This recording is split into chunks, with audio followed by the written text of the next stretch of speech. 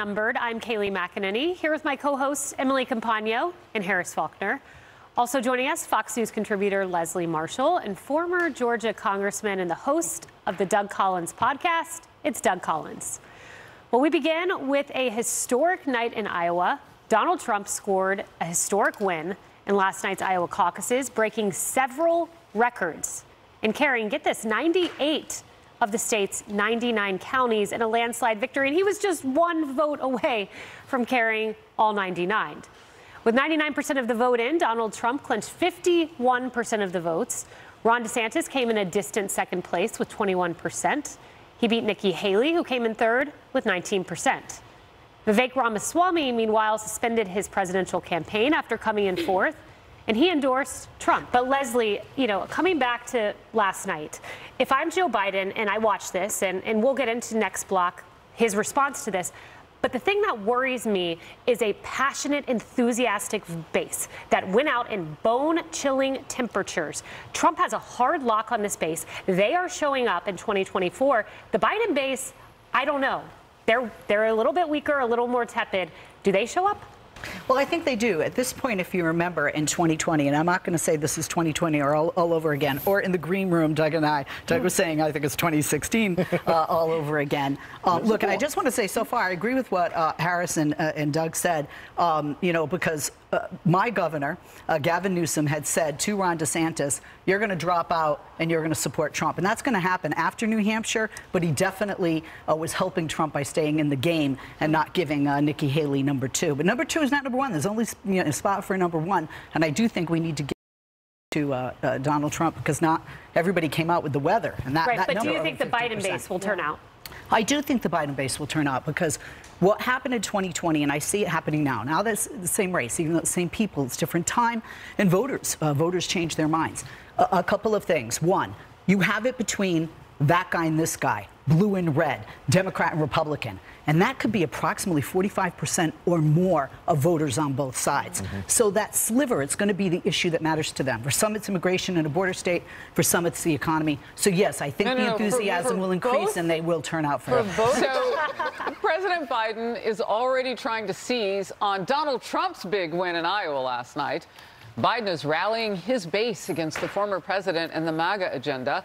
Biden took to social media, or someone did for him.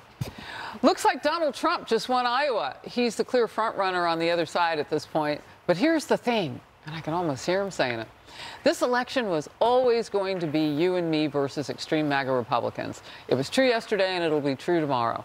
So if you're with us, chip in now. He usually whispers that part.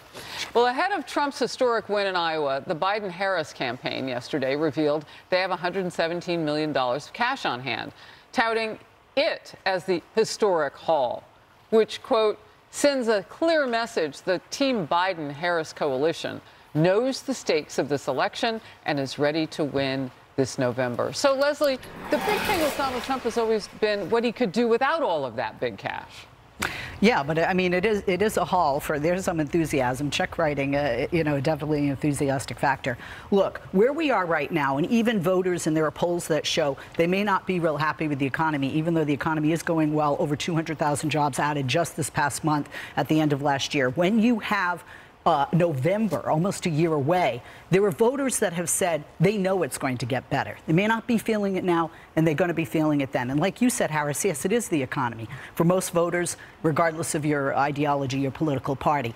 I think it's great that, they have the money, but I have to say, look, I'm not going to lie. I don't like low numbers, and I do think those numbers are going to come up. But I said in 2016, I was worried when I saw the crowds. I was worried when I saw the numbers with Donald Trump, and I also said it was possible he'd win. It's possible he wins again, and my party needs to be aware of that. And also not just play this like it's 2016, because just saying, it's MAGA extremist, that's not enough. It wasn't enough in 2016. It won't be now. Are you worried about the numbers this time? Because, I mean, when he does show up in Iowa, people show up.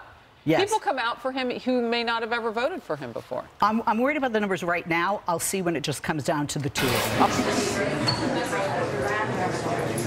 I've already delivered the message to Iran. They know not to do anything.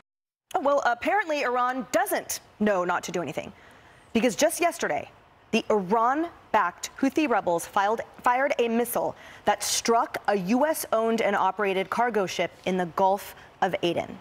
The attack appears to be the first time the Houthis have successfully struck a U.S.-owned or operated vessel.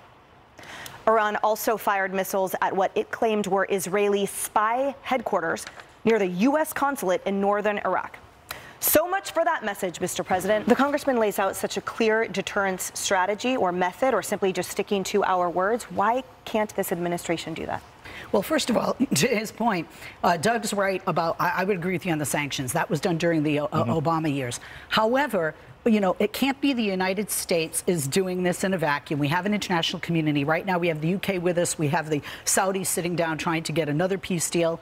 But, you know, we have been, and the Yemeni people have been victims for over 8 years of these kinds of airstrikes. And they're the ones who are really hurting. They're the ones who are the casualties. So we, I believe, the United States and our international community, we need to empower, and that is financially, with weaponry, etc., the Yemeni military to fight against the Houthis, because what we're doing right now is temporary.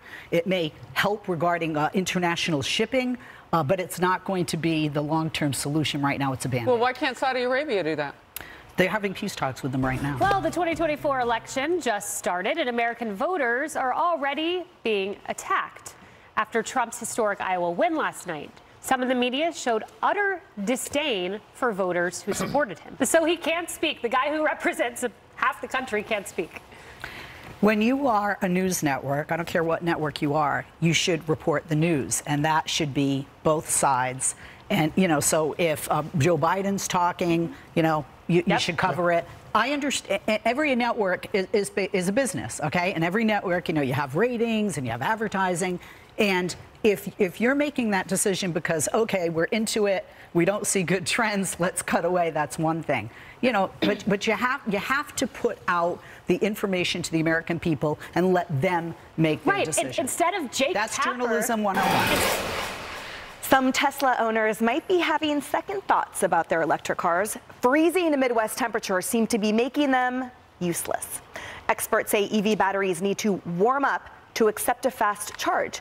And charging stations in and around the Chicago area, for example, are filling up with frozen Teslas as their owners desperately try to get a charge. A lot of snow cones around, Leslie. You said you had a good answer for this. All right. Well, I like my answer for this. I lived in Chicago, Buffalo, Cleveland. I'm from Boston, even though I live in Los Angeles.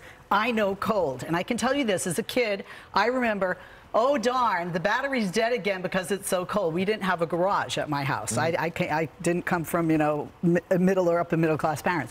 And so this can happen with, you know, gas vehicles, not just electric vehicles. Weather can certainly affect, you know, cars that have gas or cars that are electric. And that does happen when you have really frigid temperatures. Last but not least, a heartwarming moment going viral.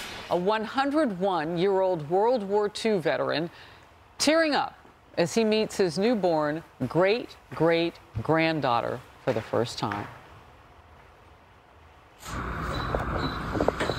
Sweetie, what in the world are you doing? You got the kiss, sweetie. Oh, is it? My goodness alive. Oh, goodness. Goodness. Oh. Oh, isn't she pretty? Oh, baby. Little baby. Oh, he's got that touch. You hear that baby quiet right down, sweet. right? Dewey Muirhead served in the Army Air Corps from 1942 to 1945. His great-great-granddaughter, her name is Millie, and Millie's mom said they recorded the meeting so they could show the little one day. She says they'll cherish it forever. I won't forget that. Yeah. That's amazing. And they blindfolded him. It was the professional photographer's idea to capture it, and then unblindfolded him to get his organic reaction. So, so beautiful. To reveal. Really. I think that's something we all agree on. Yep. That's just awesome. That's Power right. of family. That's right. The power of family. That's right. What a blessing. And what I can't wait to is for Millie to grow up and to see her great-great-grandfather, for the hero he was, that clearly that family is dedicated to passing those stories and memories down. That's incredible. God bless them. Amen. Millie, you are blessed. Your whole family is. Thank you for watching Outnumbered, everybody.